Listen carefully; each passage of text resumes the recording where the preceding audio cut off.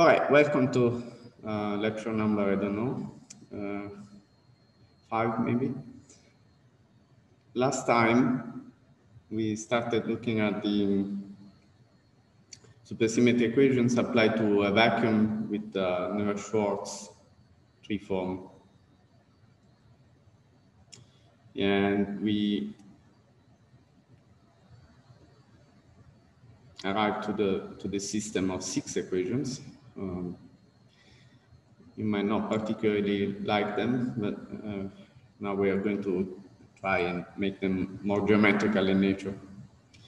We start from this middle row. Actually, so before we even start from this middle row, I could deal with them in general, but you can immediately notice that the one column has only eta 1, and another column has only eta 2. So there are two systems which are completely decoupled from each other. So we could just analyze the system on eta 1 separately from the system for eta 2. They are decoupled as far, so to be clear, the etas are decoupled. Of course, they are coupled by the fact that the geometry, the underlying geometry and the underlying H are the same. But actually, this creates an opportunity. This observation that the etas are decoupled creates an opportunity, because you see, n equal to supersymmetry is great for many reasons. It makes things calculable. But in the real world, we know that supersymmetry is not realized. It's in the sense that it's spontaneously broken, at least. I mean, at best. So we shouldn't expect it to be realized in the vacuum. And if we can reduce the amount of supersymmetry, then perhaps we are gaining something, getting closer to a realistic vacuum. So in that spirit, it would be good to have n equal 1 vacuum instead of n equal 2. Now for Calabi-House, this was not possible. With this ansatz,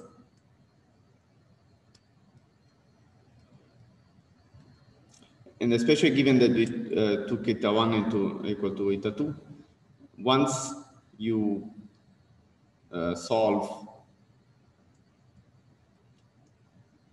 once you find that that you have a covariant to constant spinor, then automatically, so forget the ansatz for a second. Let's say that you have a Calabi-House, you know that there is a covariant to constant spinor. Well, then it's automatically n equal 2, because I can take eta 1 and eta 2 equal to that particular eta. And these zeta are completely independent. However, so then it's automatically n equal 2. It's not up to you to choose it. This is the superalgebra. However, suppose we solve the system in the first column. Then you might say, okay, I'll take, so I have found the eta 1 that satisfies this system for a given geometry H and phi. Well, then you might say, okay, I'll do the same as for Calabi-House. I'll take eta 1 and equal to eta 2. And surely this is going to be n equal 2 again. Well, no, because the system, so if you take eta 1 equal to eta 2, then you see that the fact that you have solved this first column doesn't imply at all that you have solved the second column. Because it's a different system of equations. If you have solved this, the first column with a given H, you see that H here appears with the opposite sign. But the physical fields are fixed. You cannot just change them while you go. So if you solve this system, you have achieved n equal 1, not n equal 2. Because you cannot just take eta 2 equal to eta 1 and then have this zeta free.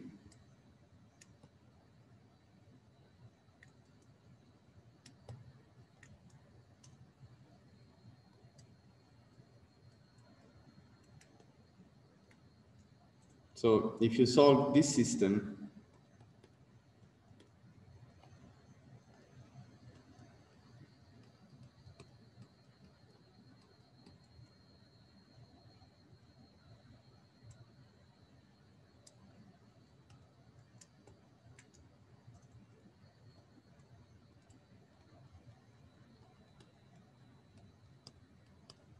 we don't also solve this.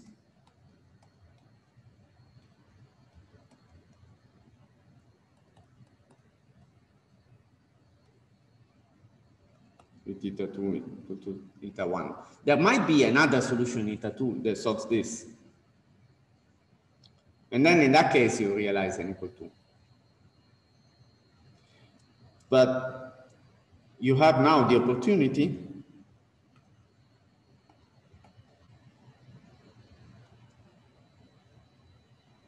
of realizing n equal 1 vector.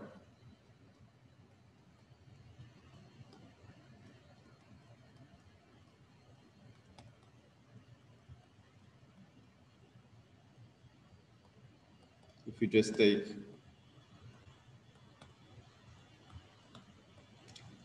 eta 2 equals 0.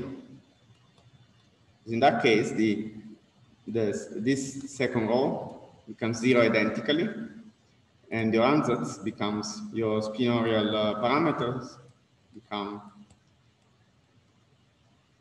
just this. So, and then the single eta 1, we just call it theta.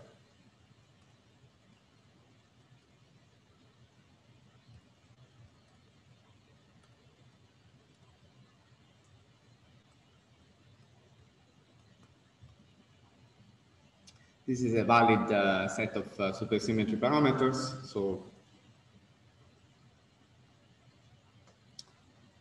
you see that there is only a single zeta plus, 2 context parameters, so 4 supercharges. And it's n equal 1 as promised. Okay, so then let's solve, for now, let's solve only the first column. With theta, and theta 1, we just call it theta from now on. Sorry, can I ask you for a question? I didn't hear you. Sorry, can you hear me? Okay, I'll write in the chat.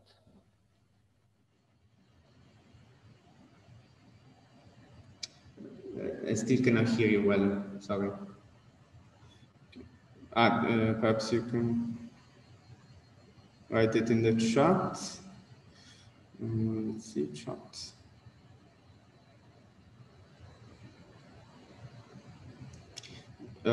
So you wrote that the mic doesn't work, but is it mic? No, you can hear me, right? Good, so please go ahead and ask your question.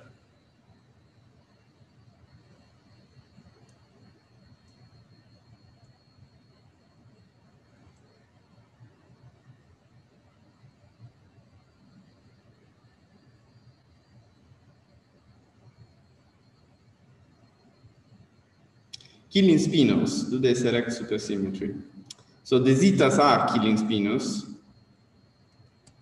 So perhaps I didn't, this deserves a comment, in fact. So I understand what you, so yesterday I said I'll take these killing spinors. Now for Minkowski, how many of these there are? Okay. So for Minkowski,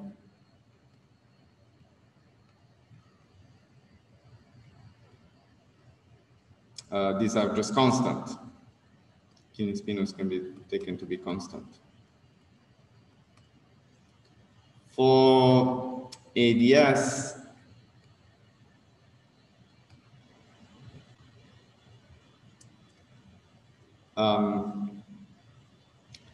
there is a more complicated formula, which well, maybe I'll write at some point, and let me not write it now. But there are still, so there's the same number for Achilles spinos. So these are determined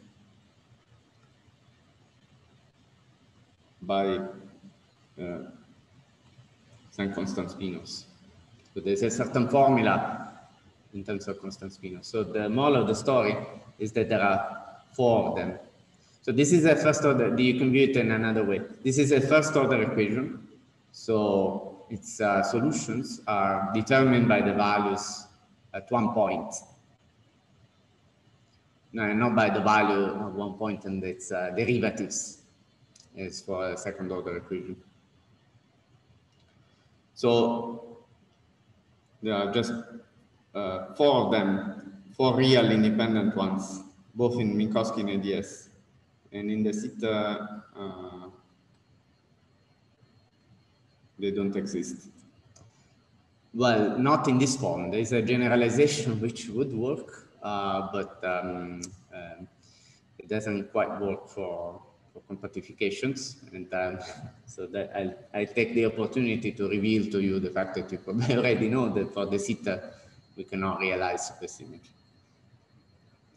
So good question. Since I didn't say this, you could even imagine that perhaps there were only 2 Kini spinos, and that would not deserve being called an equal 1 vacuum solution.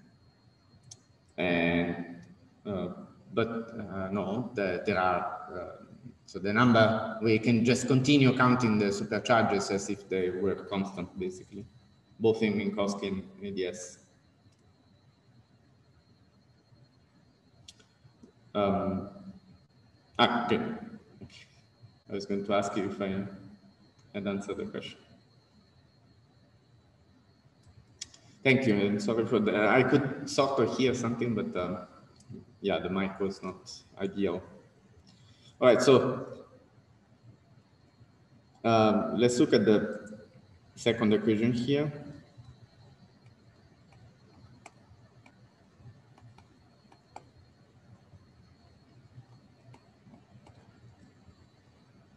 Now here we could be, well, first of all, I'm going to drop the slash.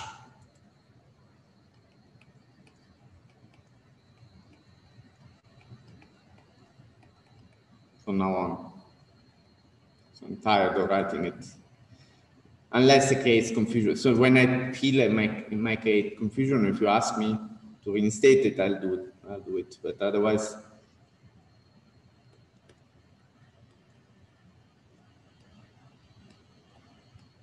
I'll freely confuse forms with the corresponding gammas, with the corresponding bispinos. So instead of writing the A slash as I wrote here, I just write this. So, but explicitly what this means is this, right? And now we observe that I made a mistake. One of these is wrong. Sorry. I miscopied. This was a minus.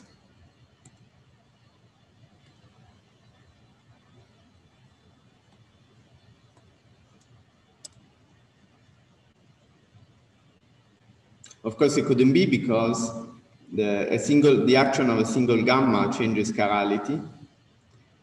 And so we know that the chirality of this guy is plus, and so you should match with the chirality on the left-hand side. So now it's correct. Before it couldn't be correct. I mean, it would have implied immediately that both the right-hand side and the left-hand side are 0. Actually, it still does so. But we have to work a little hard to realize it. So, well, I can do this in a slightly more abstract way and then in a more concrete way. So the abstract way is that for any we saw that for any spinor, eta plus, there's a basis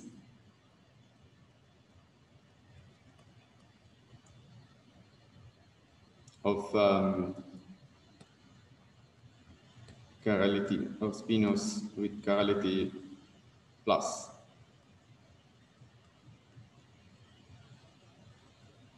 It's made of gamma plus itself and gamma I bar eta minus. Well, we saw the gamma I bar, lower I bar. Sorry, it's gamma. I need to be careful about my conventions.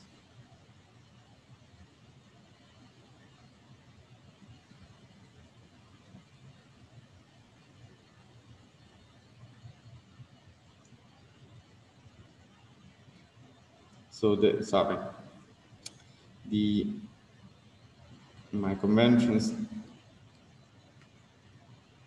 gamma I bar eta plus is 0, lower I bar. So gamma upper I bar, so gamma lower I eta plus is different from 0. Upper I bar eta plus is different from 0, and then conjugating, we find that this is non-zero.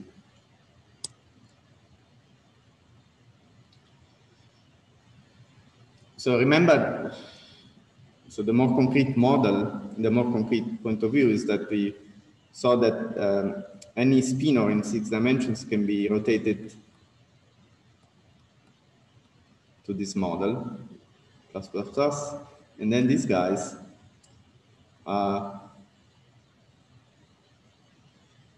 the creator,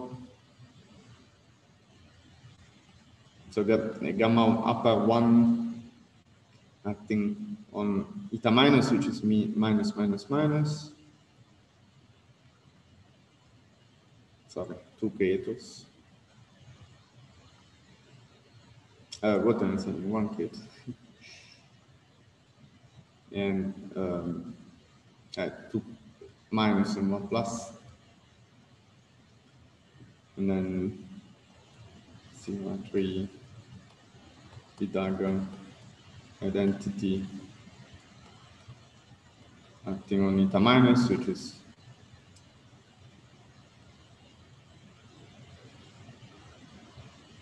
proportional to minus plus minus, and finally sigma 3 creator,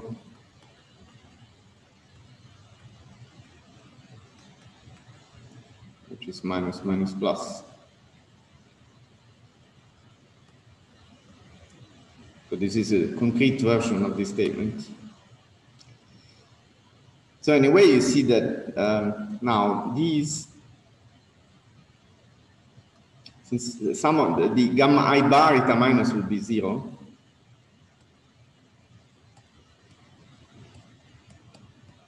and instead of having creators, it contains annihilators acting on minus minus minus. So then this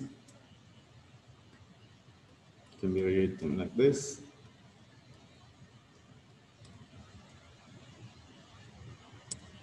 You can drop the 1 here because we chose to call it eta without any label. And now we see that since this and these are belong to a basis, then their coefficients should independently vanish.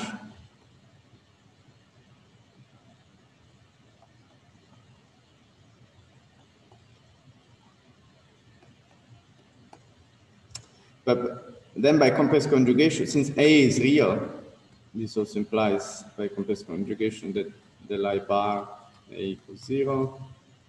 So A is constant, in fact, equals 0. is constant.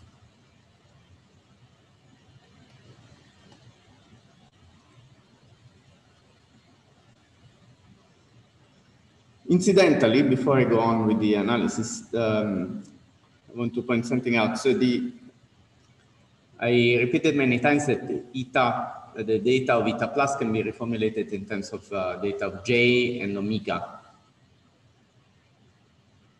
And then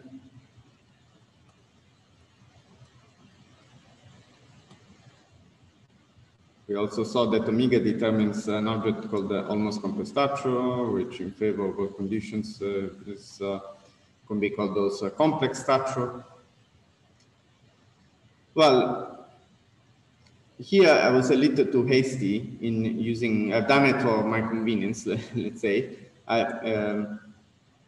in using this complex index, because I don't know yet if this is a complex structure. The analysis should have been done a little more carefully, but the result is exactly the same. So I shouldn't really have used this complex index. I should have used a holomorphic projector based on this I, this phi.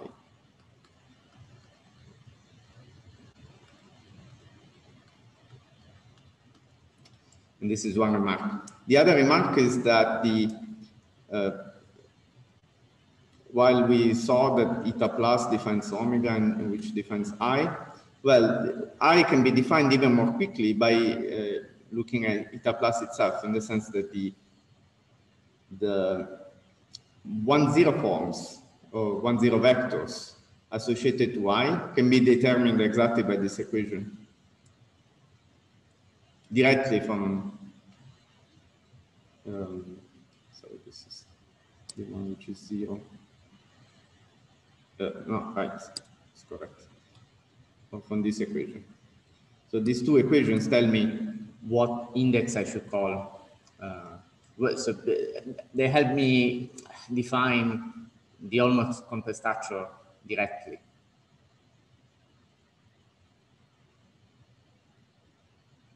So with this equation, I can define eta directly, I directly from eta plus. So you can think that the 1-0 forms are those that annihilate eta minus, say. Okay, end of comment. And we get back to the analysis.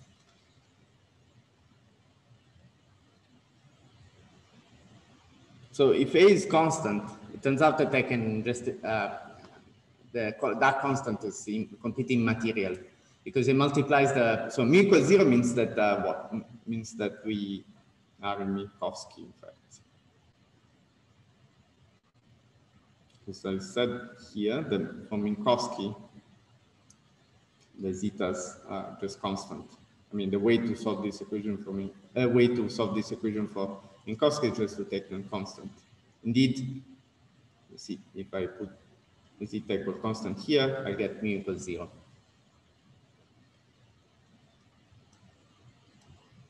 There is a interesting exercise you can make. We saw that on a Calabi-Yau equivalently constant spinor implies that the space is Ricci flat. For the same computation that we did there, if you repeat it with this equation, you'll find that the cosmological constant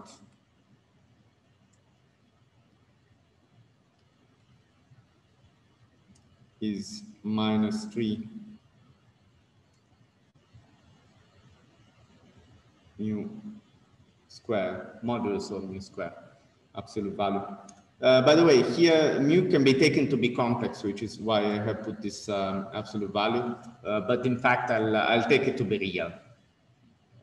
Nothing. It turns out that nothing is gained really by taking it to be complex.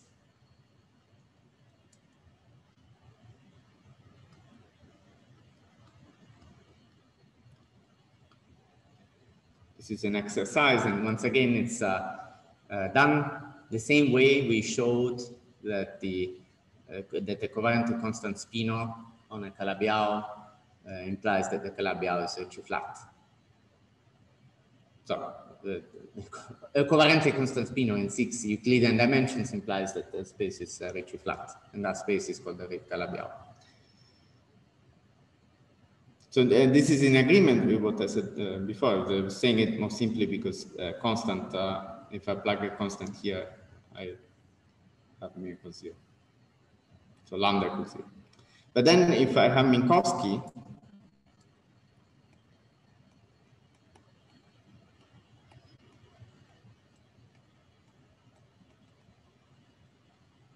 then I think about it. This is e to the, well, how did this appear in the metric? I had e to the 2a.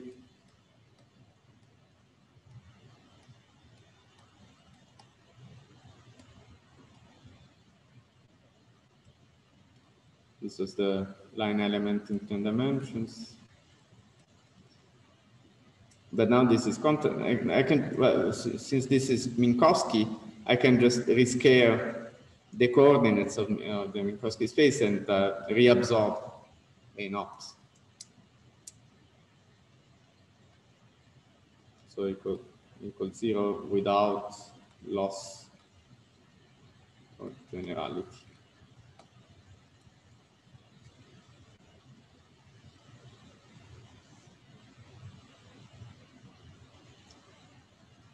Okay, so this is what I anticipated, that we started out a little more general, but we landed in Minkowski with 0 warping. So a little bit of this, it smells a bit of a failure, but well, in more complicated cases, we won't fail. So now we have some other equations here. I'll copy them.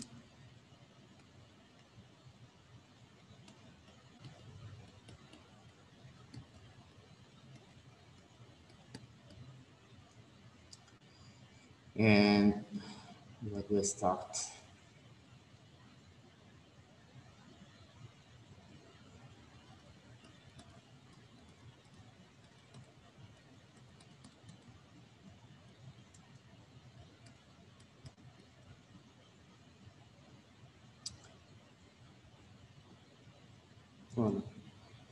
One is algebraic, one is differential.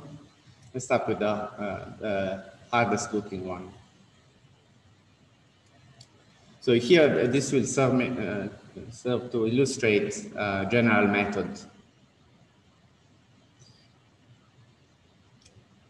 Actually, I'll do this only once, but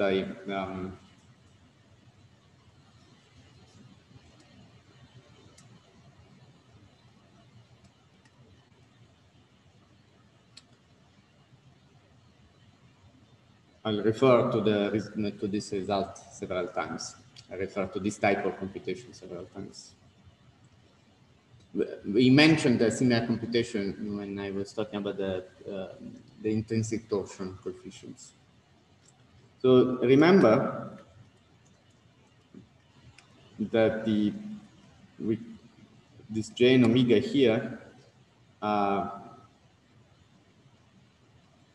bilinears of the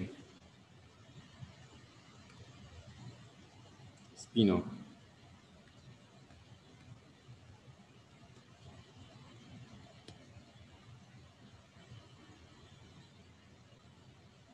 So I can try to reformulate this equation, which tells me something about the derivative of eta, into an equation for J. Now J is a form, it smells more geometrical. Let's see what happens.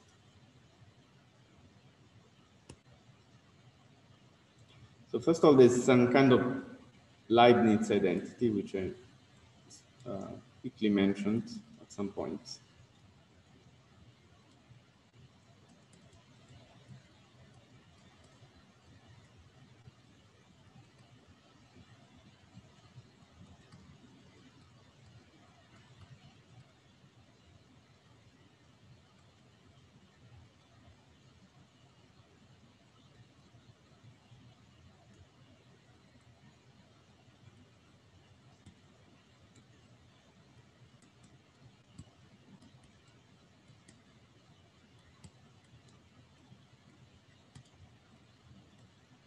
I leave this as an exercise.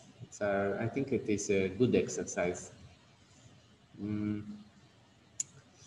It requires, you know all the elements basically. You need to use the definition of spinorial derivative, and you need to be a little subtle about what you're covariantly differentiating.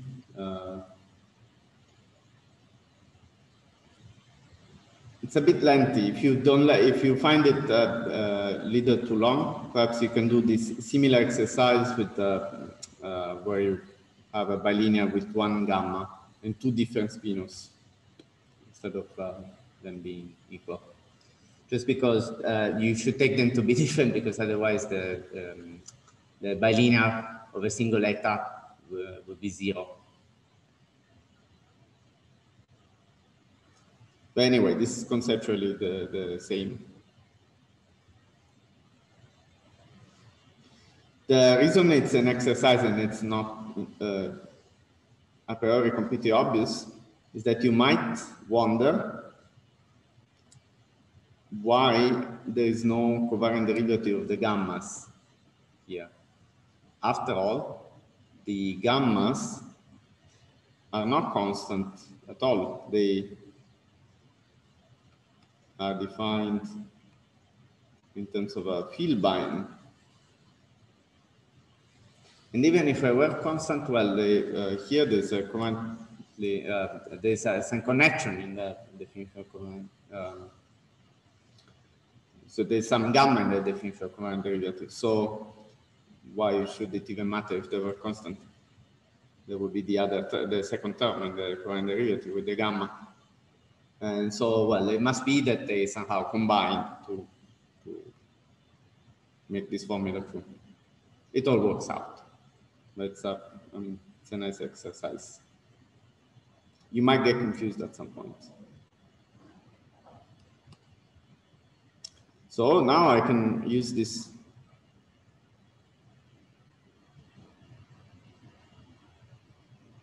So if I dagger this equation, what do I find? So dm of eta is 1/4 hm eta.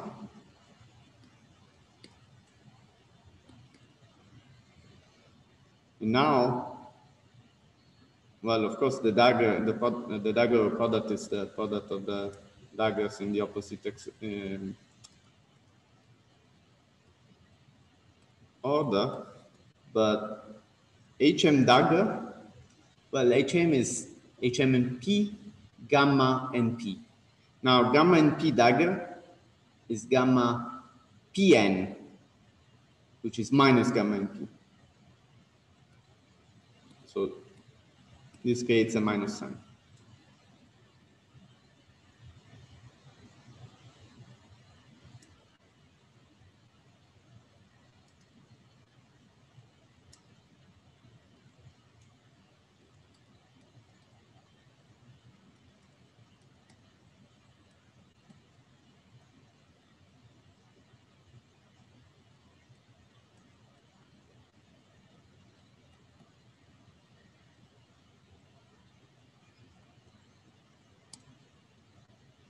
In fact, also this will be a sandwich of eta plus dagger and eta plus. So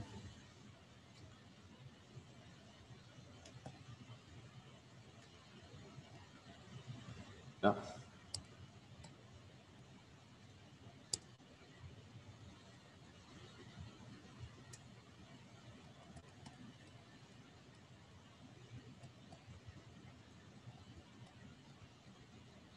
I write them together here.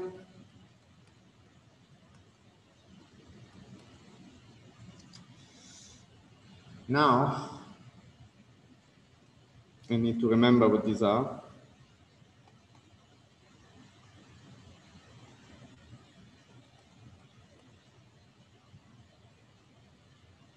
And I see that I reconstruct here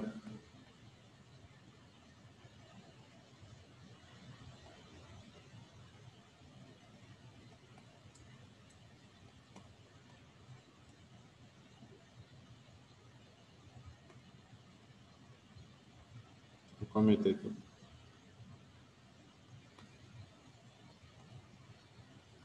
This commutator is the same we encounter. Well, oh, sorry, there's 1 over 8 here. It's the HM is, in fact, 1/2 HM QR gamma QR. Now here, this commutator is the same that we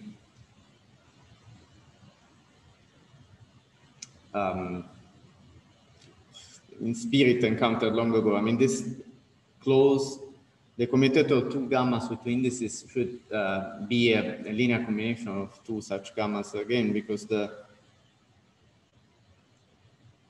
this is supposed to be a representation of, after all, of the Lorentz group. This is the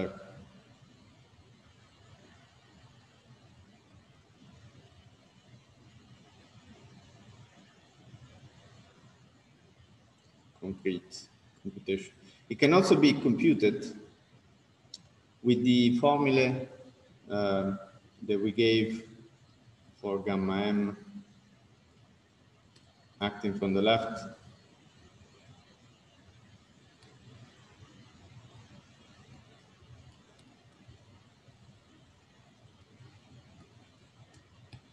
And from the right.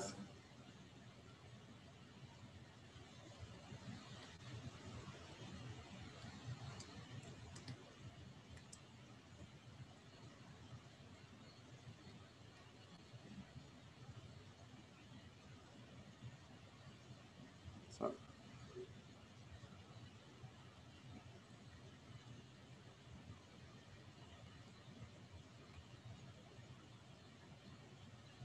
So this operator gave minus to the degree of the form on which we were acting.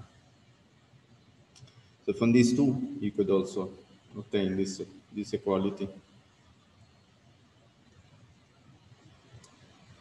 Anyway, I want to insist on you doing this exercise because it's a lot easier to, in this case, it's easier to obtain this from the Clifford algebra.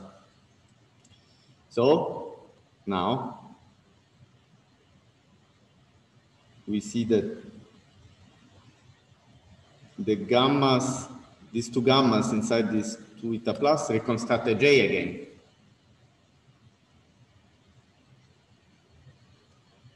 And what we get is this.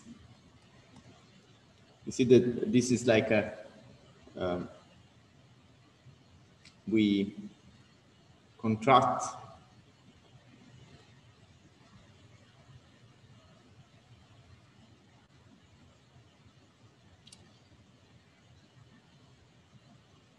Let me first write it like this and then I'll make a correction.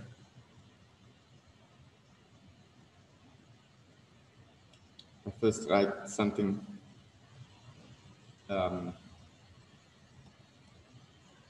correct, but slightly improper.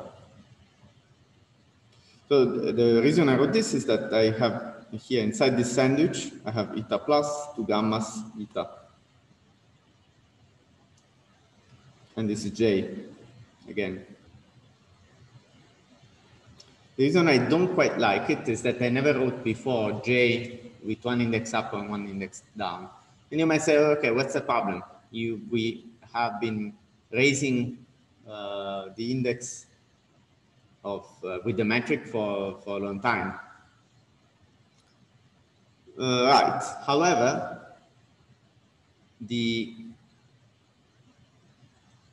remember also that the metric is related to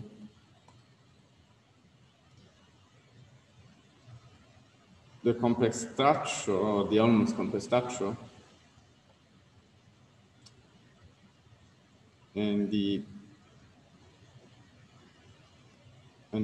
two form. I wrote it like this now. I mean, in a previous version, I wrote it with J equal I times J, G equal I times J. Now I put the I on the other side by using that it's that it squares to -1. And from this, it follows that if when I raise the index of J, I get I. Write that explicitly.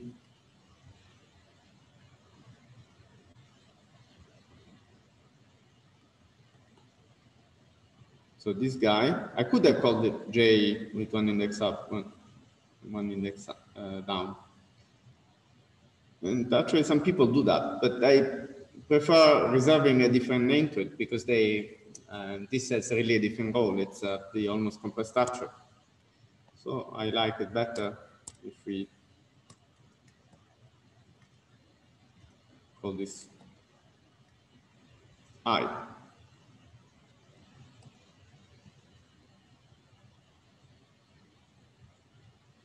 So this structure looks a bit like a mess, but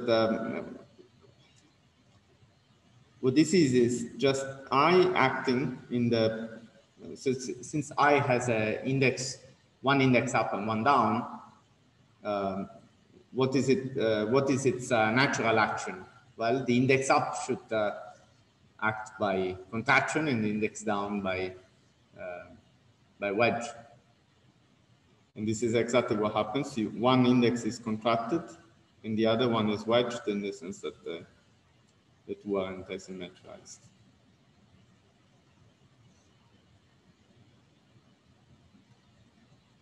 Okay.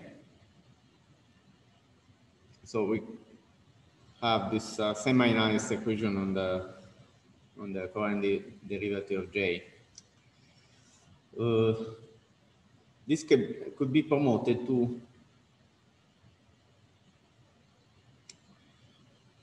a more general computation. So for example, now we could imagine, let's do the same computation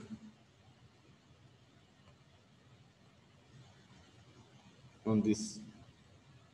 So after all, we also know the formula for omega with a bilinear.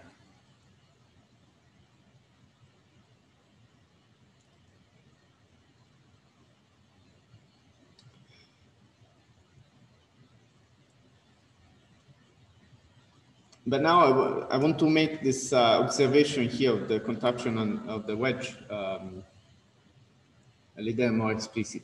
Now this will be a sort of parenthesis. We won't really need it, but it's anticipation for later computations. So instead of doing this in the same way, I want to introduce a different version of the same computation here.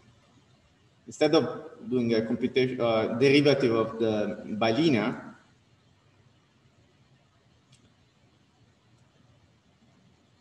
I think it's time to introduce something called the Firth identity.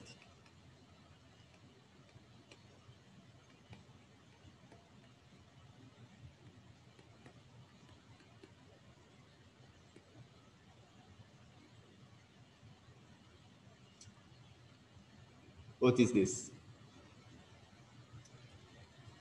So we saw that these guys, at some point I mentioned that these guys are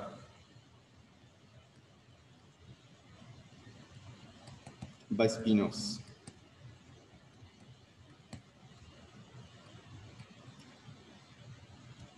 Eta plus, of course, is a spino, but I can build from it also.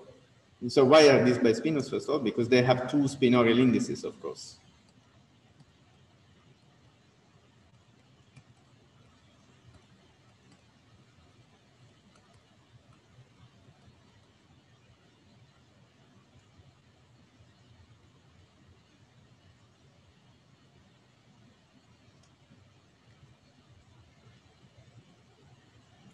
And eta has one.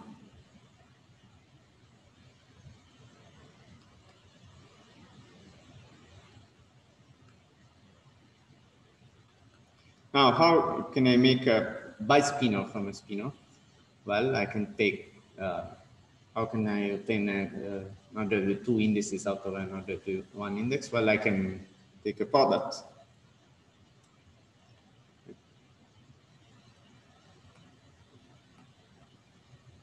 Could be a tensor product. I write it like this with a dagger. I could equally well consider here the transposition, but I prefer the dagger for now. This is also by Spino.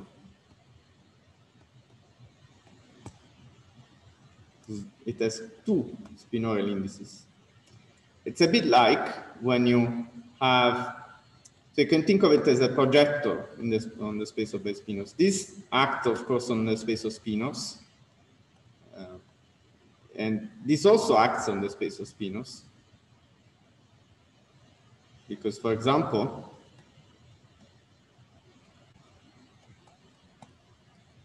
if it acts on a eta, what does it give? It gives this.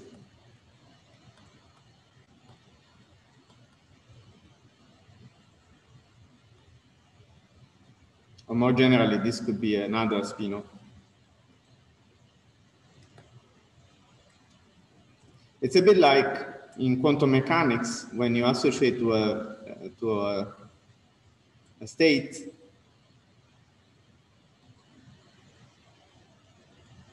this operator. This is, of course, a fine operator that we use many times in quantum mechanics, which is the projector on the space of states of this type.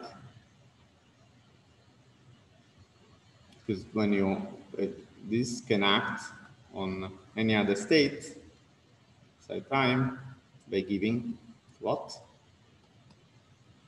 The state psi times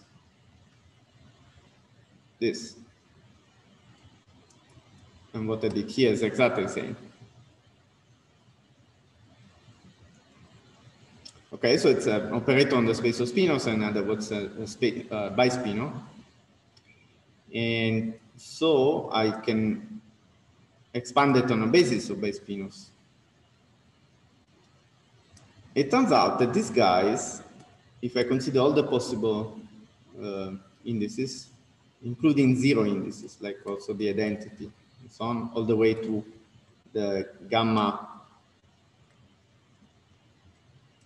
with the de-antisymmetrized indices, which in fact is proportional to, the only possibility is the chiral gamma, the product of all the gammas. This guy was saying is a basis of bispinos. You should be familiar, I think, with this in 4 dimensions, where we use it many times in quantum field theory, when we try to list operators, for example, that we can put in a Fermionic Lagrangian.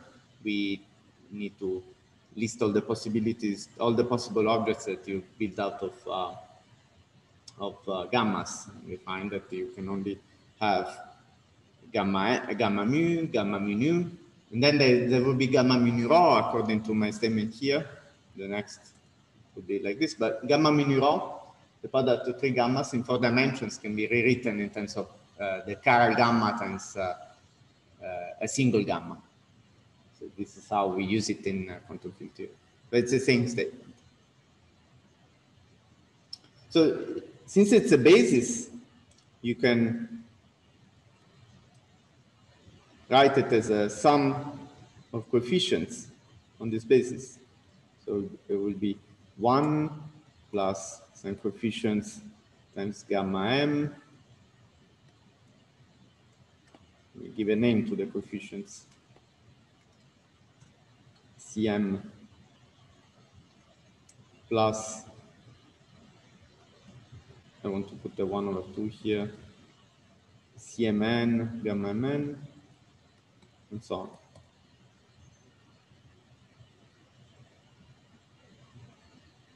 How do we find these coefficients? As usual, by projection. So if you have a vector V and you want to write it as a, in terms of some basis here, how do you find Vm? Well, you just project on the basis if it's an orthonormal basis, you take an inner product and then you discover that this is just Vm. But you can do the same here. The gamma m, gamma mn, and so on are sort of an orthonormal basis with respect to an inner product.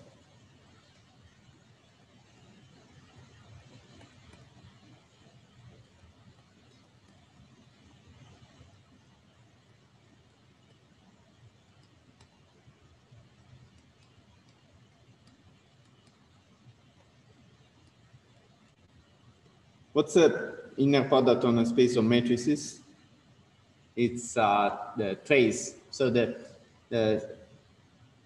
in the space of real matrices, the inner product of the natural inner product, Euclidean inner product of two matrices A and B is trace A transpose B.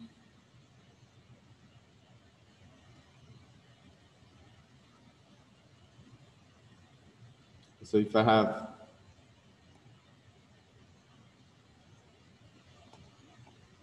the same can be done by spinos. I just take the product, I maybe transpose or dagger, if they're complex, one of them, and then I take the trace. Here, I can do the same, and with respect to these, to this inner product, this is an orthonormal basis. Indeed, for example, one of these is orthogonal to these because gamma trace of gamma m p is 0.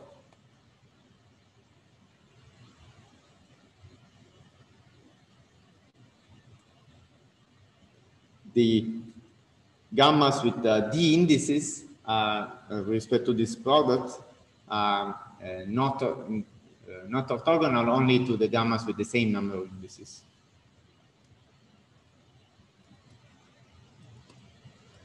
In fact, we can compute this in general.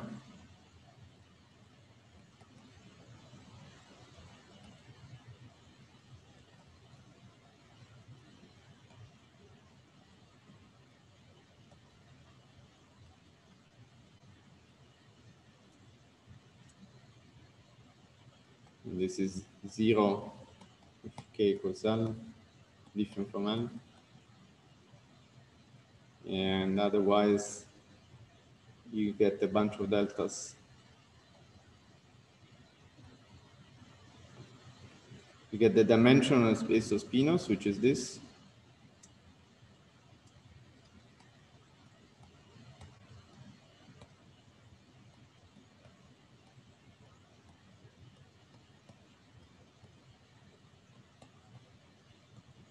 Times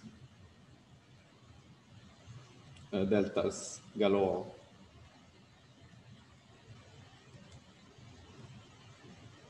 Anti-symmetrized.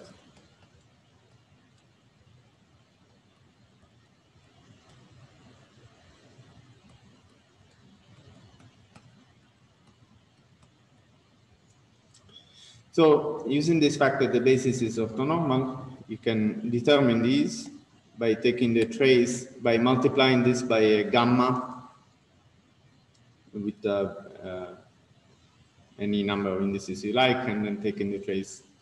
So for example, the coefficient in front of 1 here, I should have called it C0, will be obtained by taking the trace and doing nothing else. So taking the trace on the left, what do you get? What is the trace of eta plus tensor eta plus dagger? Well, just like in quantum mechanics, what is the trace of this operator? It is just psi psi. You can think of it this way. This trace is cyclic, so you can put this in front.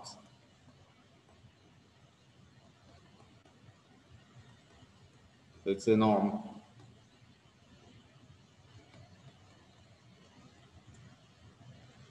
And so on. Next, you're going to determine this coefficient by multiplying by gamma n, say on the right, and taking the trace. And now taking the trace, you'll get eta plus dagger gamma n eta plus on the left-hand side. And so you determine the Cm as this bilinear. When all is said and done, the formula looks like this.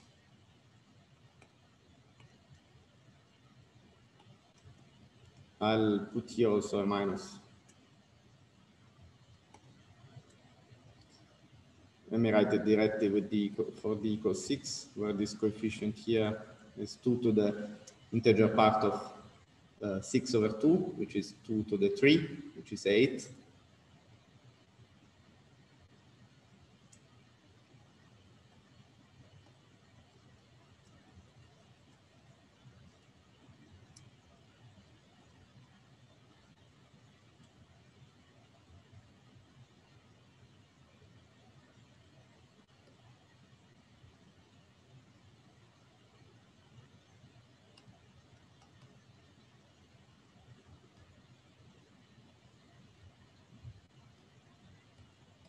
You see, these are the coefficients, what I used to call the C, and these are the objects in the basis.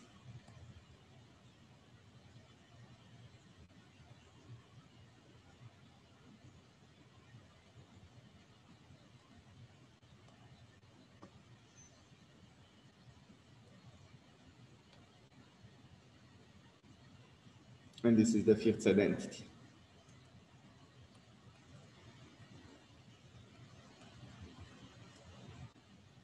So all these computations of this sort that we did earlier with the derivative of a bilinear are good, but you can do them a lot more systematically if you use this formalism with the bispinos. Because you see now,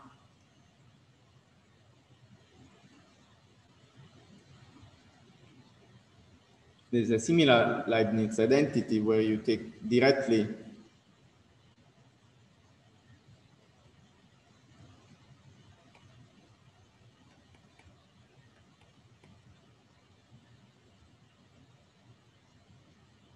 this guy.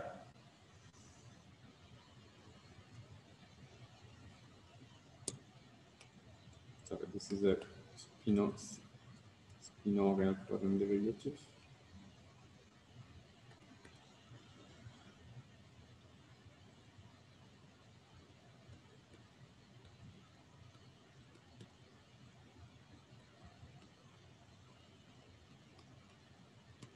So this again looks like a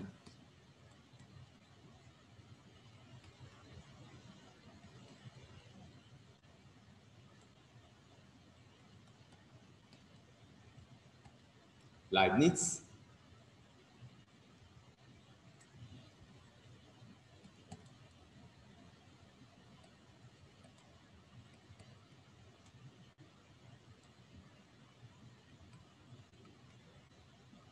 Now I replace substitute the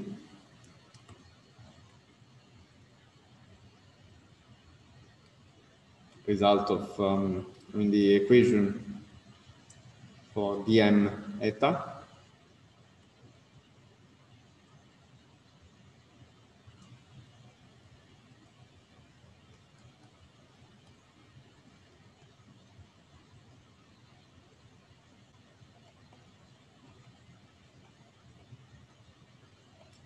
This reconstructs a commutator.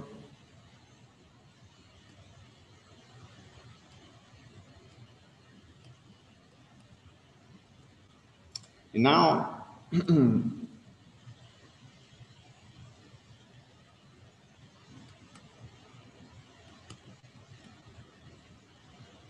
well, this is 1/8 HMP, commutator gamma P with the original object.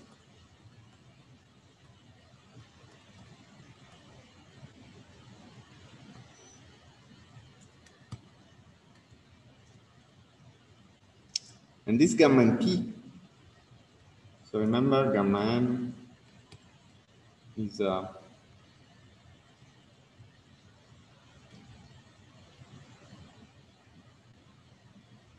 combination of a wedge. Its left action is a combination of a wedge plus a contraction. And its right action, the same with the minus. If you use those equations, it turns out that this the commutator with the gamma n p can be written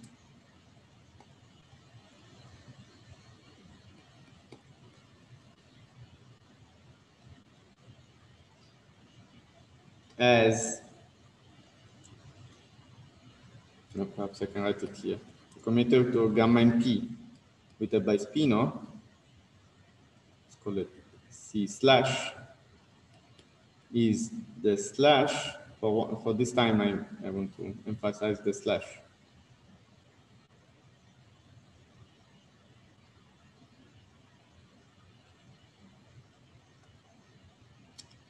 So the action of this commutator gamma n p is the same when translated in terms of a form as a wedge and a contraction. This is what I was saying before, but now we can write it a little more clearly. So there's a 4 here.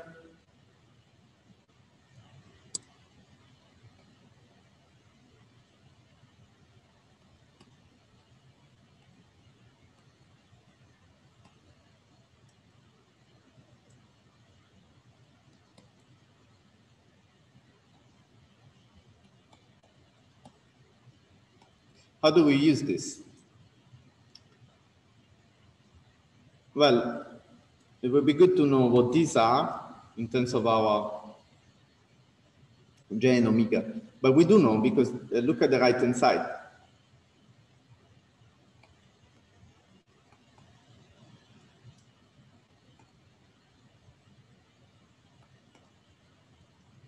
Here on the right-hand side, so if I take the plus sign here, the only guys that survive are the ones with k equals 0, 2, 4, and 6 by chirality.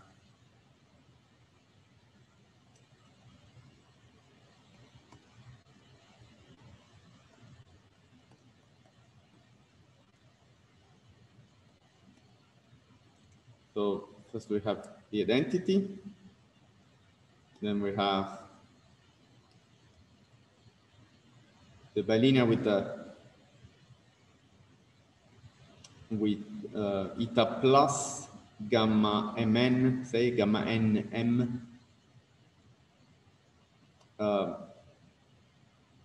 eta plus, and that's nothing but our old friend J.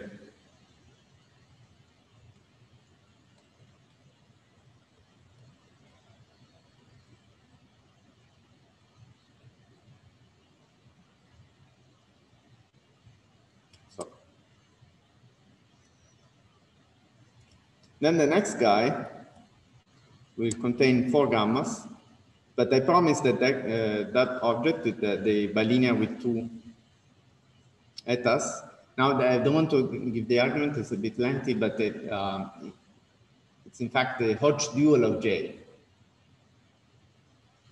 This is just because similar to what I said before in 4 dimensions. If you have gamma 1, 2, 3, 4, for example, it can be written as gamma times gamma 5, 6. But the Hodge dual of J is the same as J squared. So this becomes, in fact,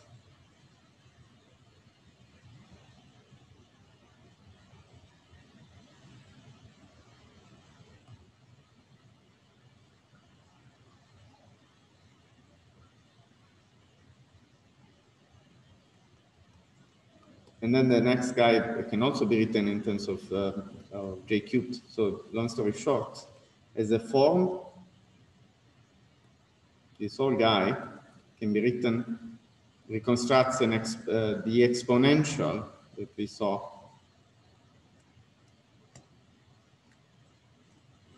in the Calabi-Yau case. is e to the minus ij, but slashed, because instead of having the dx, we have the gammas. Okay, now this, in this case, this 20 minutes of discussion was a complete overkill, because if I, now this will tell me that dm e to the minus aj is this guy. This operator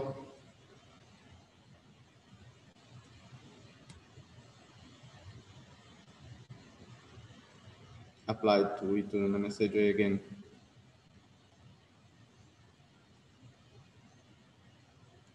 But the two-form part of this will just reproduce what we already knew. Now, there is also an analog of this computation for when I select minus here. Here it's simpler because the only ones that survive in this right-hand side have either 1, 3, or 5 indices. Now, I told you many times the eta minus dagger gamma m eta plus will be allowed by chirality, but it vanishes by the properties of gamma matrices in 6 dimensions. The same holds for the gammas, so the bilinear with 5 gammas. So the only one that remains is the one with 3 gammas. So in fact, eta plus, eta minus dagger only contains one term, and that term is omega slash. And so applying this formula just gives us the same as this.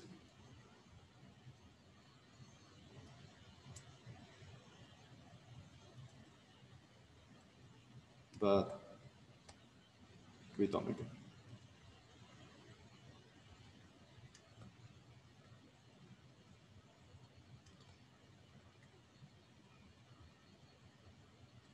Okay, this is lengthy and perhaps boring, but I wanted to show you at least once the underbelly of this type of computation.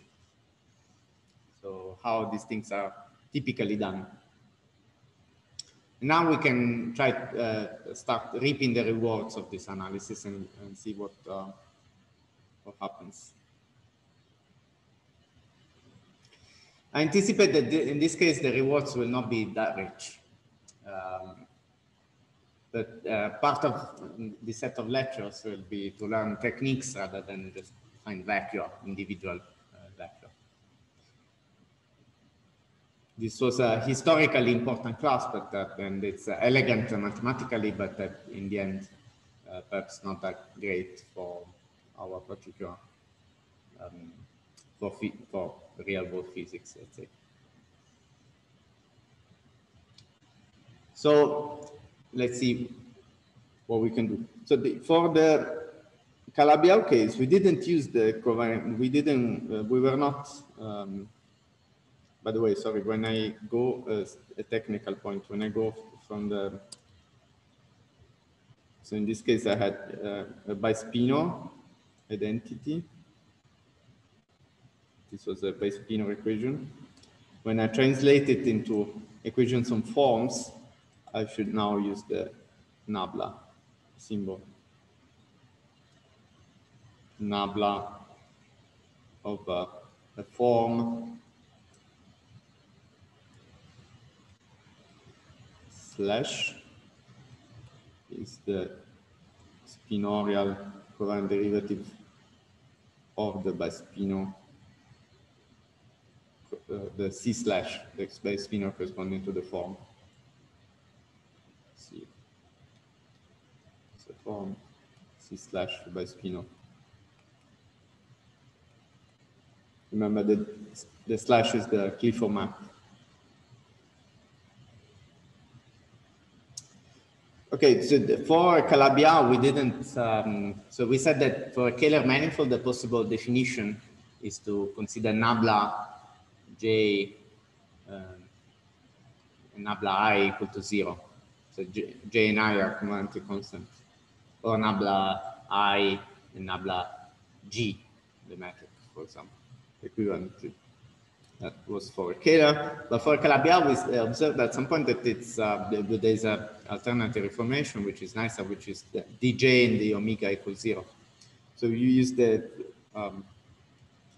fact that the information on d eta is in one-to-one correspondence with the information of dj and the omega. This is non-trivial, and I told you it's a consequence of the story of intrinsic torsion. There's a computation there that I can show this, and that it's done by introducing certain coefficients for the action of d and eta in terms of a basis associated with itself. So then, why do we waste our time with considering nablas? Why don't I directly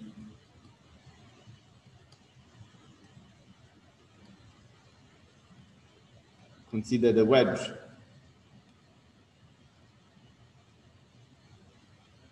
Now, given our early results, there are two ways of doing this.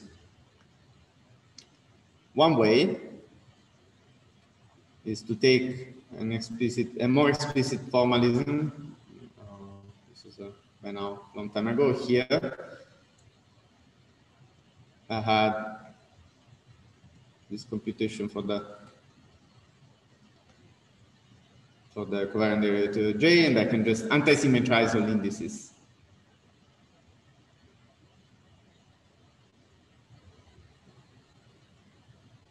And the result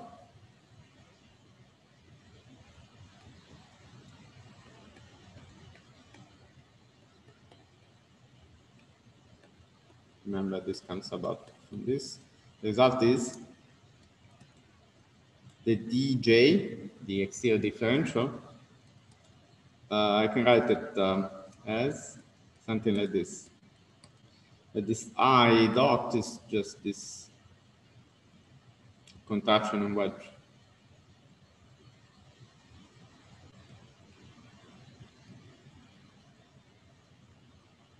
You see, I just use a trick because this particular combination, contraction and wedge, appears many times.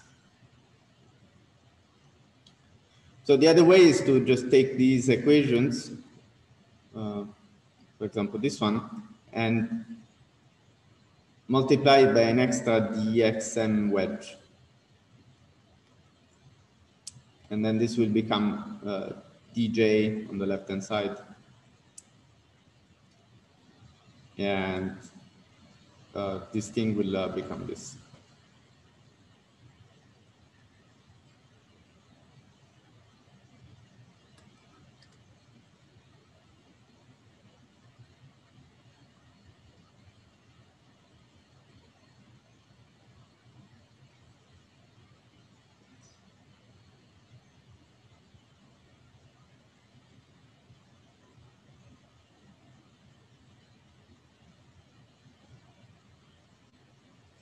I didn't comment about the zero form part of this, so I took here the two form part of this, but there is also interestingly the zero form part, which implies that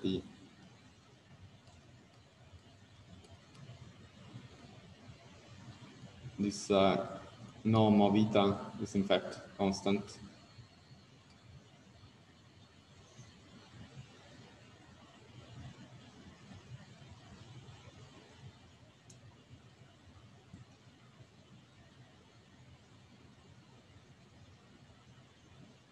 Now,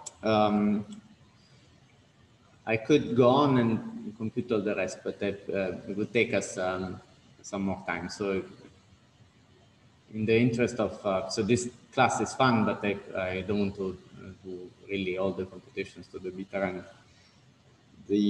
we still have the third equation that we can use in our spinorial set of equations. And this can be used to simplify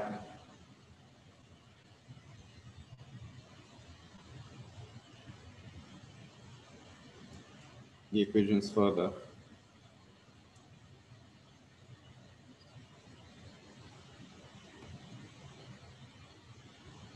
When understand and done, these two equations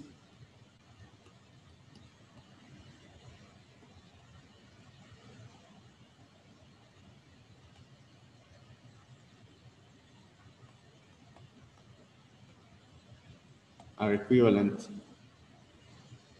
to following system. So far, phi didn't even appear here because I didn't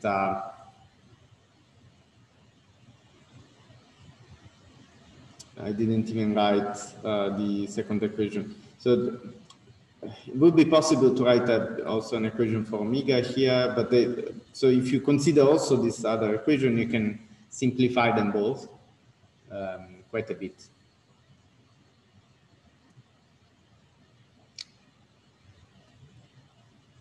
And here's the resulting system.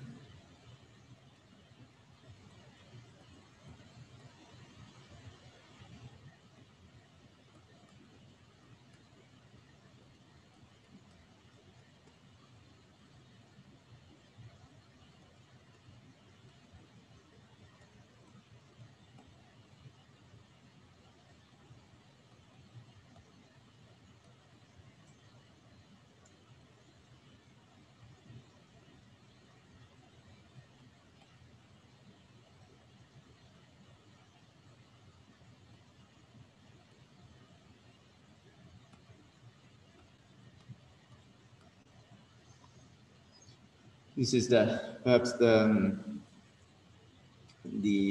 are many ways of formulating the system. This is the one I probably like the most. It's not the first type of reformulation.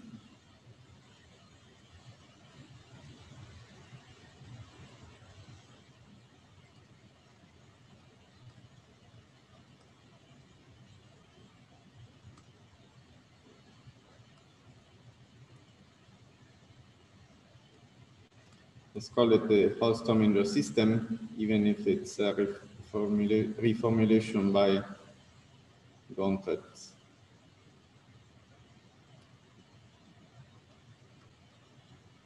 Martelli, and Waldron.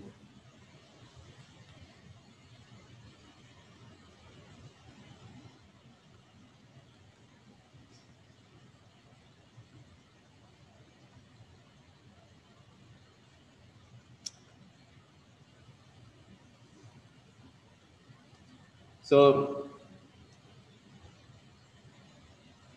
these are equivalent to these, the same way as this is the analog of the statement that the dm eta plus equals 0 is equivalent to dj in omega, and d omega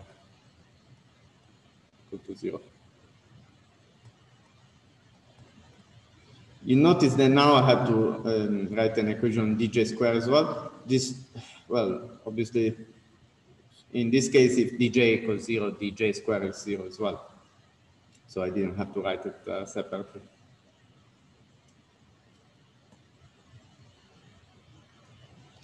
There are many reformulations of some of these equations, so or even of the whole system. So for example, you can replace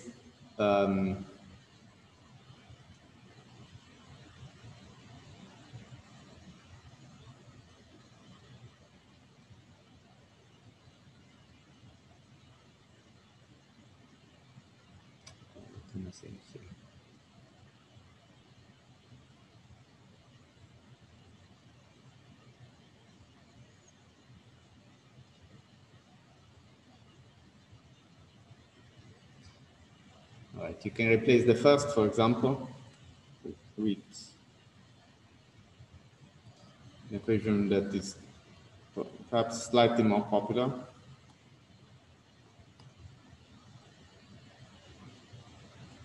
Which is this.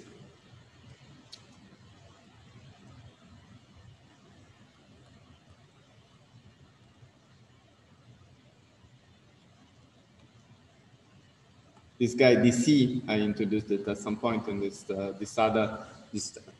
real combination of the Dolbeau and its conjugate, the Dolbeau operator and its conjugate.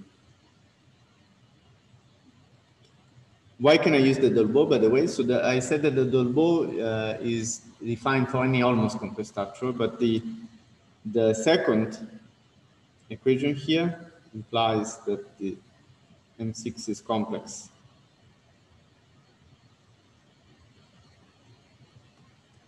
But since dj is non-zero, this is in general not clear.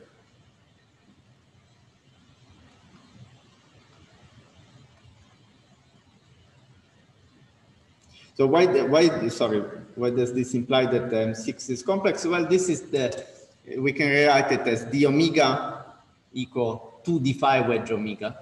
And then we see that this form W that I introduced long ago is just 2d phi. So we immediately get that M6 is complex. This is why I always say that it's more convenient to use this formulation with omega, because when in supersymmetry, we always derive some equation on omega, and then we see immediately whether the manifold is complex or not. This is by seeing whether the omega is closed or near closed. Okay, this one is beloved by many people. I also like it a lot, but so when you write it as a system, it's nicer to write it like this because it always has the same operator on the left-hand side. So that's a curiosity. Also, the original Hausdorff-Strominger system, another remark is that the original Hausdorff-Strominger system is not written like this because they didn't have the dilaton. They derived it from the whole sheet. They took the string propagating on Minkowski times 6, and then they imposed, so with some non-zero B field, and then they imposed that the worldsheet sigma model is 2,2, has 2,2 worldsheet supersymmetry. It turns out that that's equivalent to n equal 2 supersymmetry for supergravity, but only if you also impose that the model is conformally invariant.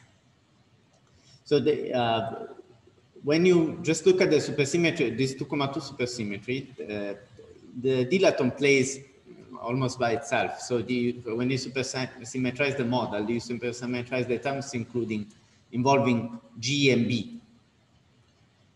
And so you get a subset of this system which doesn't involve the dilaton.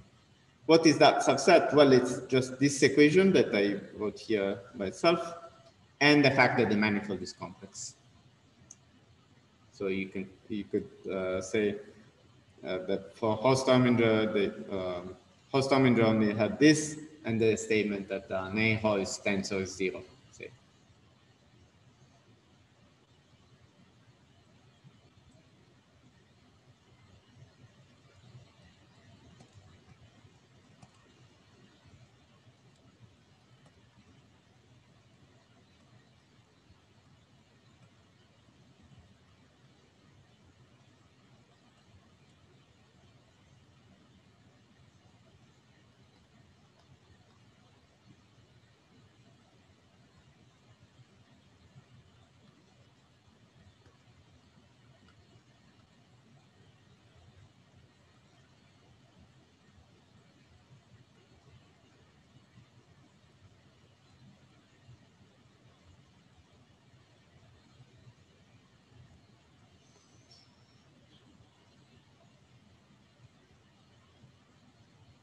Now, I introduced it was good to introduce this this class, but because it was a warm-up.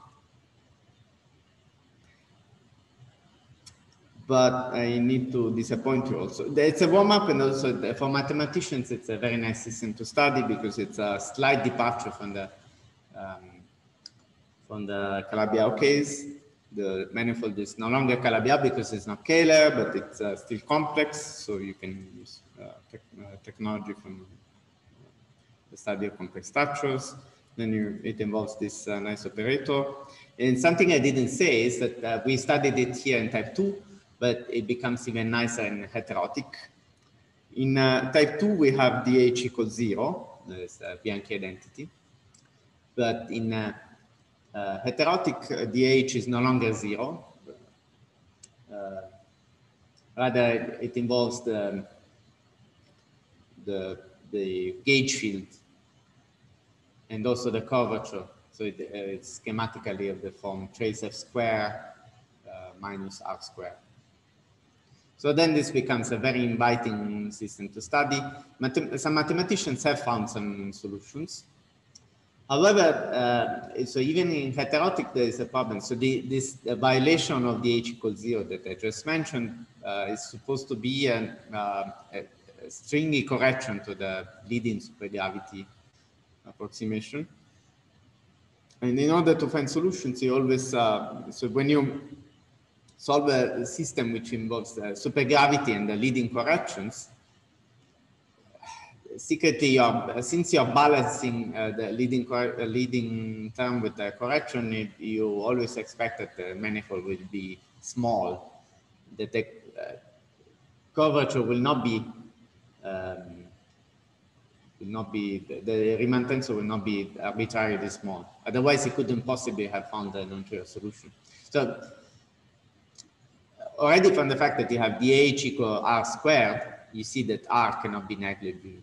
When you, it's like with the fact that when you minimize a polynomial, all the monomials will have more or less the same order of magnitude.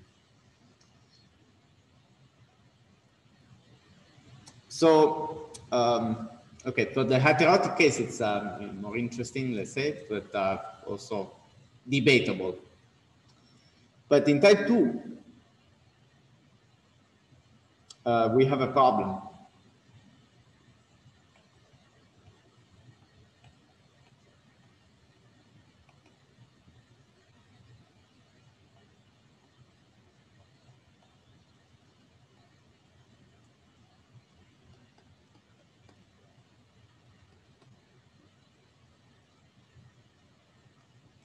So let me write this.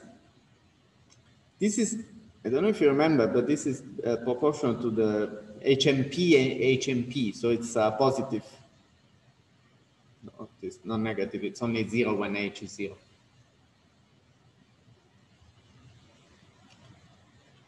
But look at this equation. E to the minus 2 phi star H is minus D e to the minus 2 phi.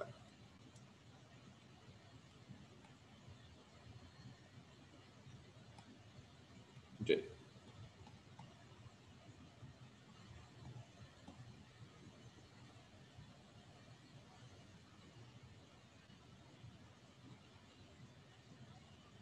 Now we integrate by parts.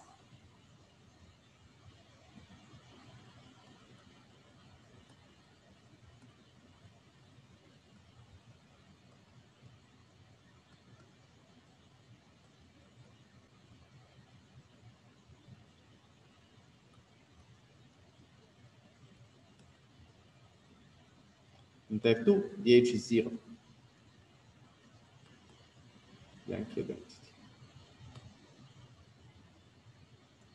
So this thing is 0. But then the integral, if the integral of this is 0, and this is always non-negative,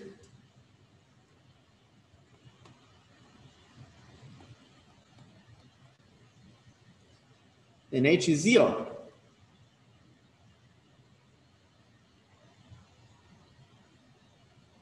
But if H is 0, well, it's not hard to see that they collapse back to the Calabi-Yau case. Why? Well, we can see it most easily from this equation. We see that now this becomes just a covariant constancy of eta. So in particular, I have a Calabi-Yau.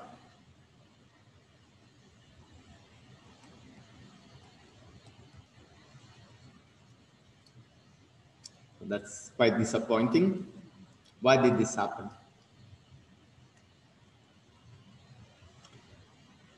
This is part. Okay, so there are no non-trivial solutions in this sense. We introduced H to spice things up from respect to the Calabi-Yau case, and we go back to the Calabi-Yau case.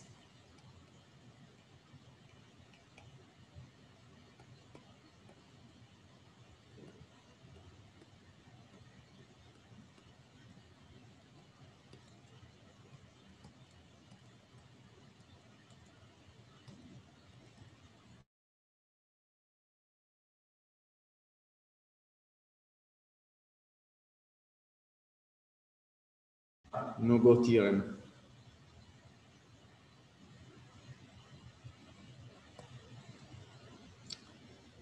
Here I used supersymmetry to get to this result, but in fact, you don't even need it.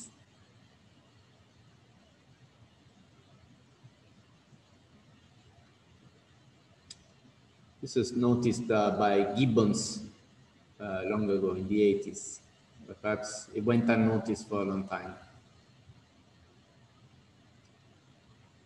We rediscovered a couple of times.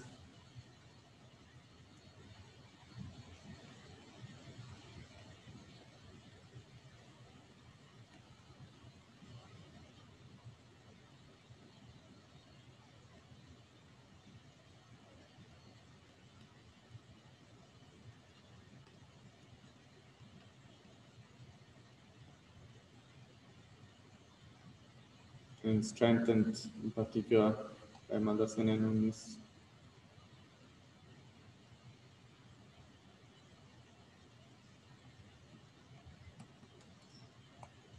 The original argument is very general. It only requires the so-called strong energy condition.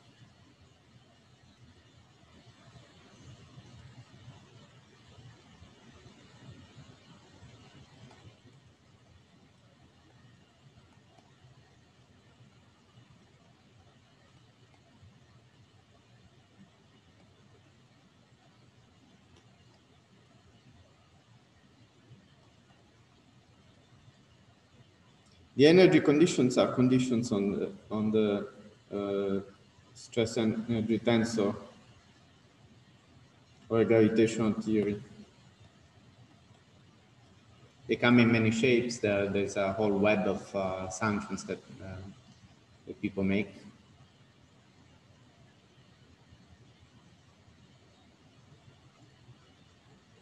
And in particular, this one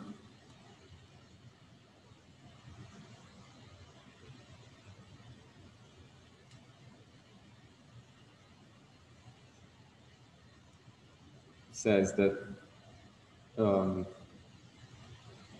that this TMN minus 1 over D minus 2 for a D-dimensional theory.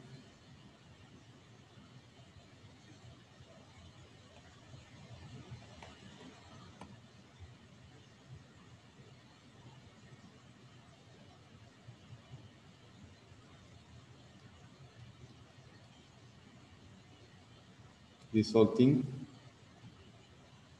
times NM, where NM is time-like. This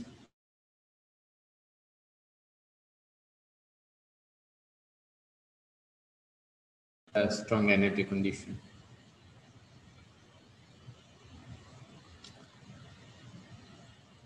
the trick is that okay, well, what can you do given this strong energy condition? Well, the Einstein equation of any such theory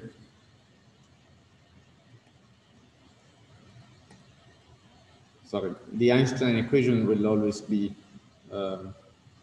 something like this. Exactly with this thing on the right hand side.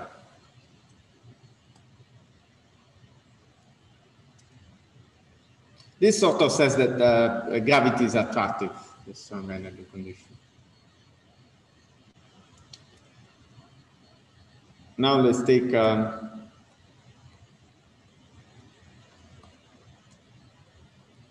capital B to be 4 plus small d.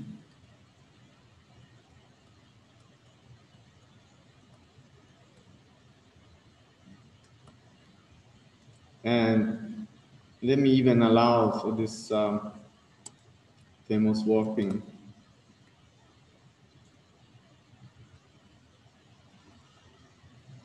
function.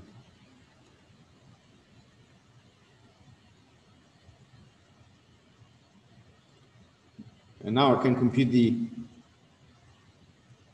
the Ricci tensor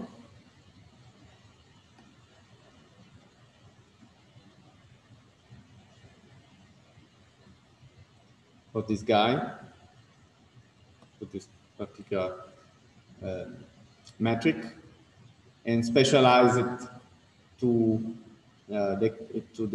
take the indices to be along the space-time. You don't quite get the just the Ricci tensor of the maximally symmetric space here.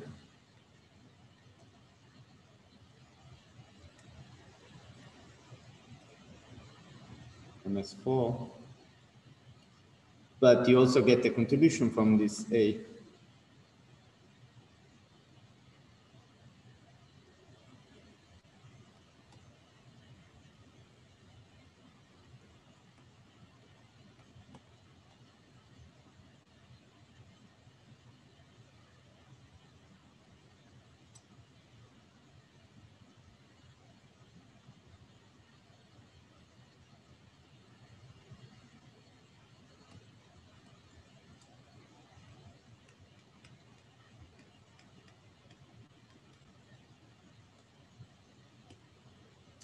But now what's the problem?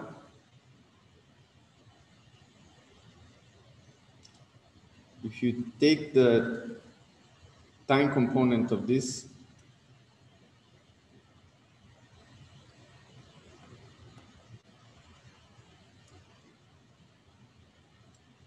this is on the one hand, just G4, no, not.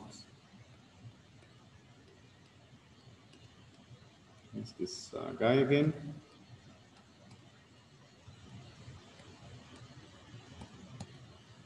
On the other hand,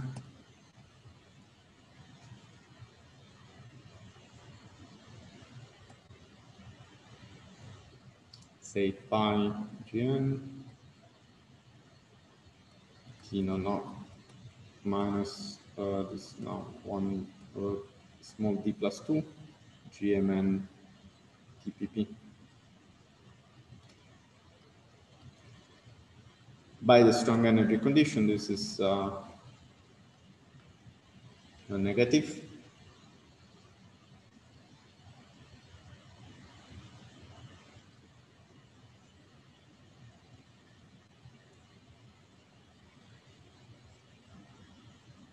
And so it is also if we multiply the whole thing by 2a.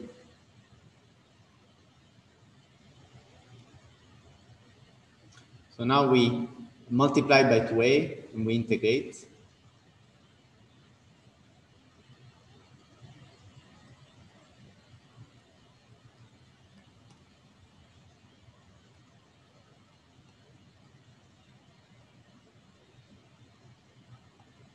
And we get what?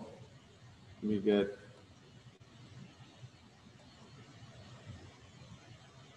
this integral.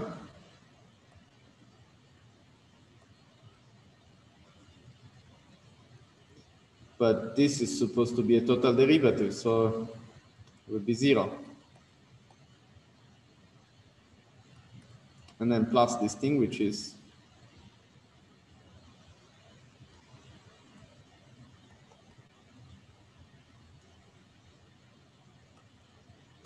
non-negative.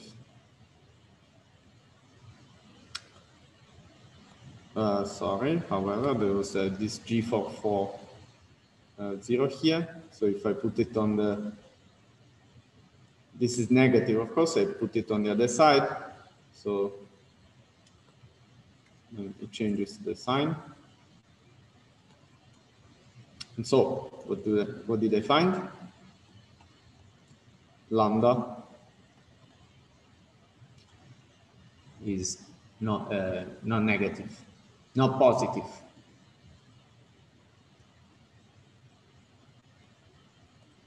So this argument alone only shows that there is no de Sitter.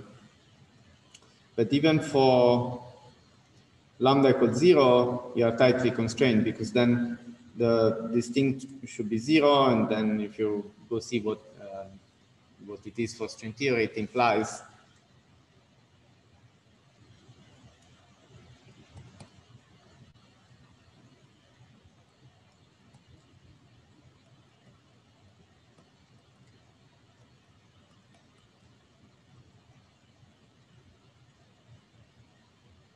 no fluxes. So only Ricci flats. We get back to the Calabi-Yau case. In particular, the no-sitter thing here is terrible. How do we avoid this? Well, in string theory, not everything really solves, really satisfies the strong energy condition.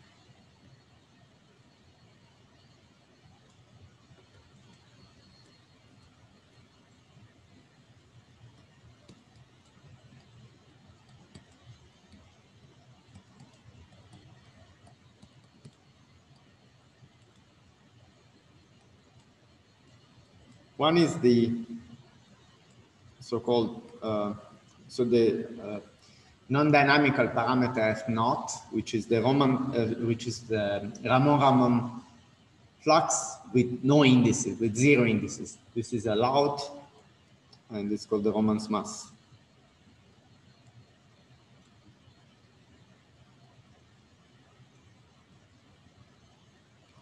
However, before you get too excited, this loophole was closed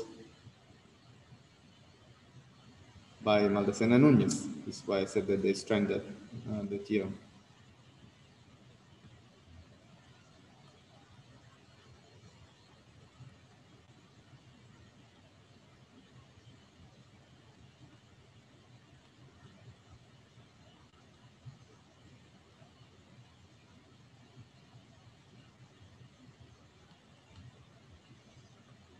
And the thing is the orientifold planes.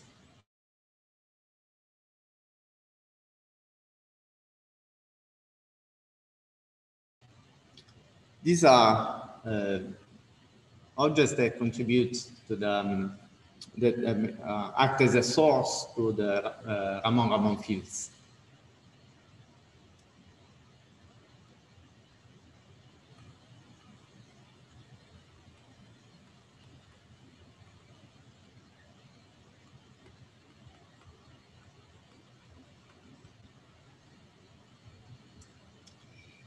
And moreover, I should also mention that they act as a source to Ramon fields, and also they make this e to the a behave in singular ways. So how will they be placed in our compactification? Well, typically we don't want to, if we want to study vacuum solution, how can we introduce these orientifold planes? Well, we will make them extended over all directions of space-time, so they're everywhere as far as a four-dimensional observer is concerned, and then localized somewhere in the internal space. Then if you go in the internal space near those places, you'll see that A behaves singularly. And so then it's perhaps not entirely clear that this, this step is completely okay. Or in any case, even more strongly, not only A is divergent, but also the string corrections that come into play, because the curvature and dilaton become typically strong near such orientable planes. So then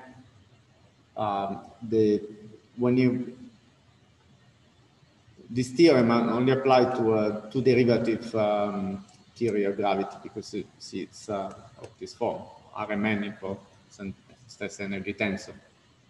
For full string theory, where there are higher derivative corrections, this will no longer be true. No one knows really. So that's another reason the theorem is invalidated by orientables. First of all, even in supergravity, they act as an extra term here to Tmn that doesn't satisfy this hypothesis. And second, they cause large corrections to large curvature and large string coupling, which make the very hypothesis of the first hypothesis of the theorem of the theorem not hold. So all planes are the future, and in particular we should switch on Raman fields.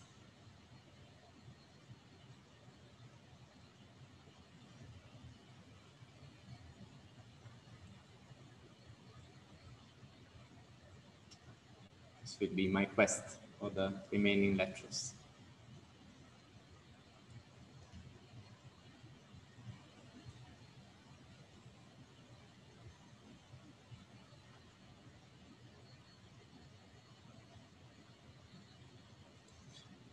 So I will go back to the supersymmetry equations and show you semi-explicitly one class. Of course, not today. Today we'll see what we will do with the remaining 10 minutes. And we'll see that there's at least one class with which makes us go slightly beyond the Calabi-Yau assumption, which is called the F-theory class. We'll do some computation for those. Then I'll mention another similar class where the Calabi-Yau metric is distorted by only by an overall function. And then we'll dedicate the rest of the next lecture to the quest for more general vacuum, to the general problem. But for now, I want to, since we will have to get involved with these all planes, I want to show you what I was just saying. And now that near them, near these objects, there's a large contribution to the a large curvature.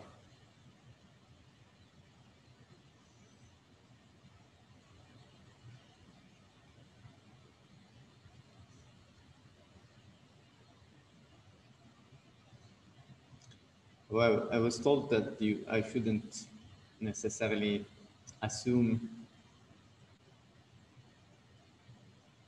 that everyone knows the equations of motion.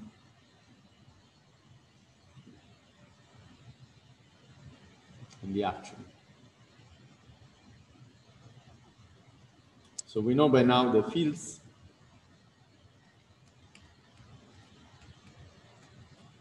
I write the type 2 equations and then the solutions relevant both to O planes and to D branes. Well, perhaps I have 5 minutes, so perhaps today only the equations. We'll see.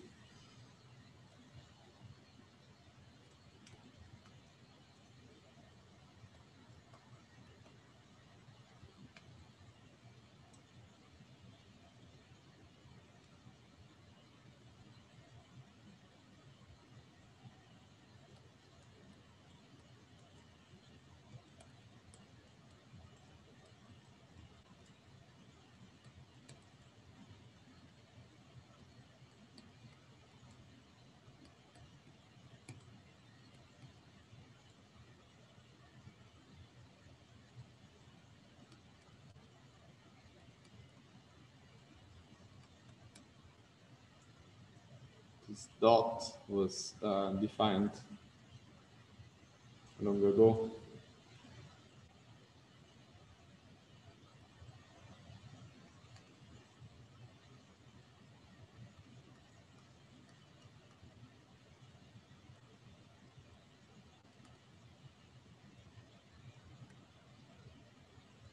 It's the contraction of the indices with the 1 over k factorial.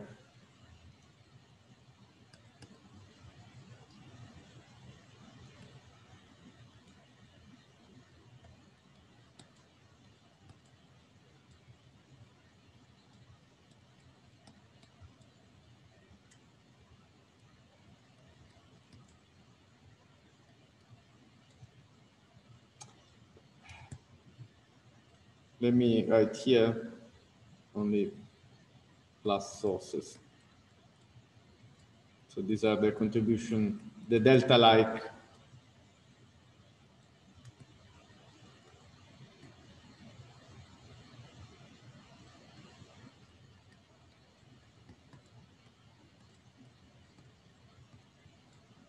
sources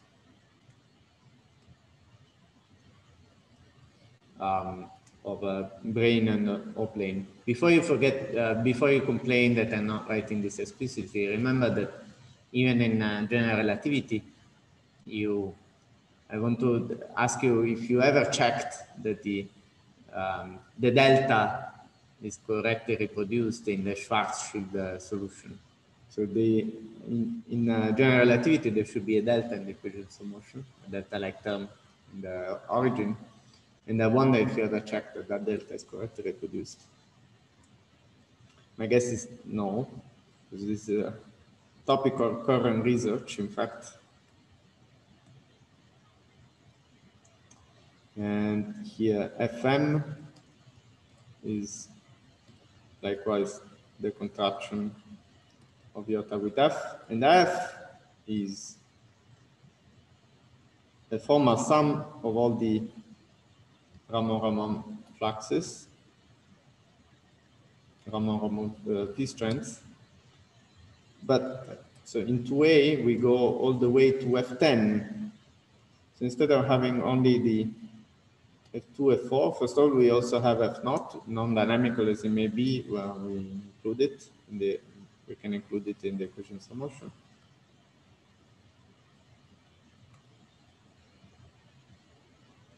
And then we also include F6, F10, F8. They're defined just as the duals with some signs.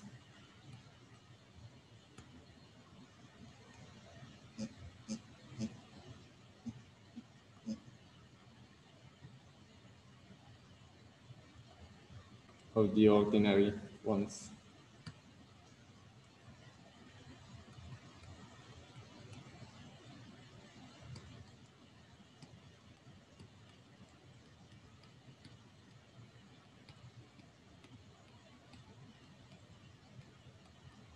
The same thing for 2A.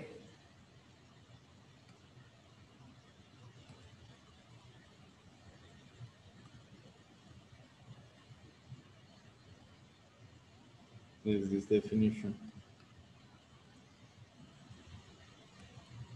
So you collect all the F's in this single entity, this single polyform, one says. So we already saw a polyform, that formal exponential of J is a polyform.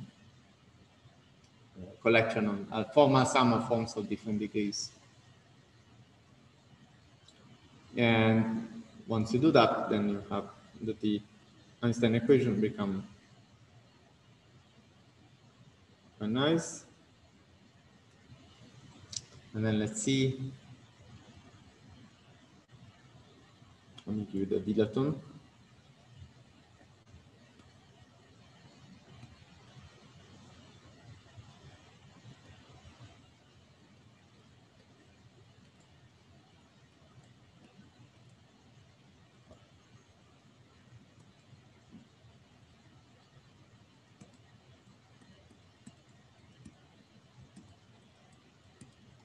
To be sure, these delta-like sources can be written explicitly, but I will need to introduce quite a bit of notation.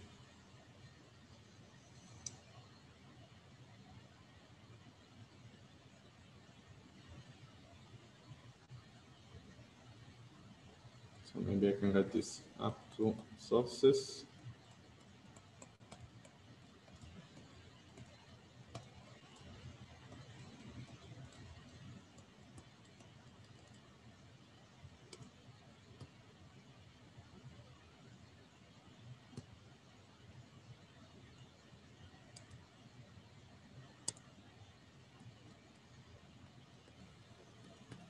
This is a Bianchi, but let me write it anyway. And then with this definition, the Bianchi of F is quite nice.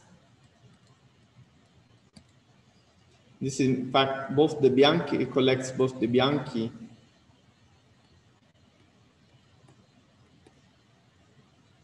and the equations of motion, because you see that some you have df1 equals 0, say into B, df, which is a Bianchi, df3 equal hf1 is a Bianchi, but then going up, you see that you'll find df9 equal h.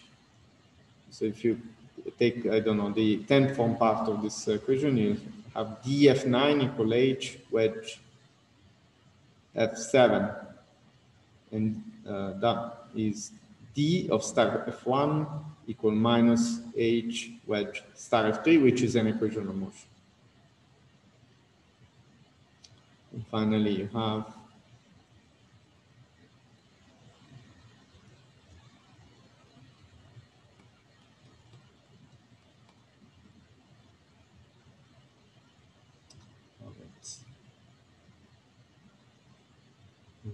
this is incorrect.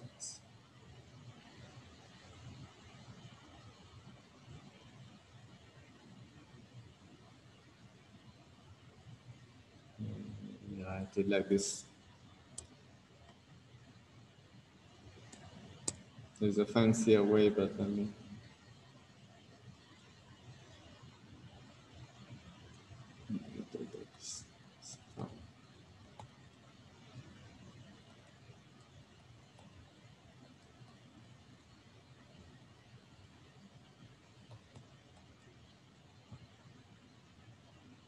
Okay. This is the equation of motion for the B field. Dilaton. And this is a mix of Einstein and Dilaton.